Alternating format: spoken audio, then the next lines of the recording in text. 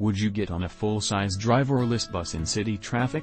Public transit users in Stavanger, Norway, will soon get the chance to do just that. From April 2022, a self-driving bus with space for 50 passengers will undergo a 2-year test in the city's downtown district.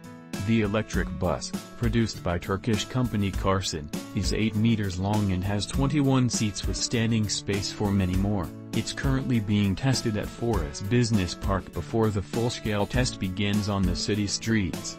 During the test period, there will be a safety driver on board to monitor the situation and intervene if necessary. Autonomous buses are a desirable option for public transit companies looking to reduce emissions and improve people's travel opportunities, especially in urban areas. Self-driving buses can make it financially sustainable to create new bus lines with shorter routes to and from transit hubs.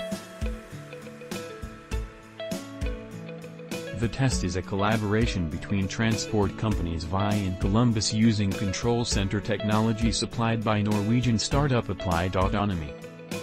According to Kolumbus, this will be the first time in Europe that a large, autonomous bus is tested in open city traffic. Other countries including Spain have tested such buses in open traffic, but not as an integrated part of the public transit system, said a company press release. The test project has been a long time in the making.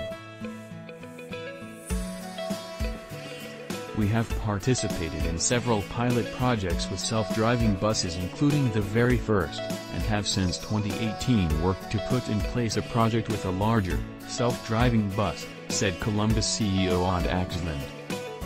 The project aims to establish whether the use of self-driving buses are a good addition to the urban mobility model.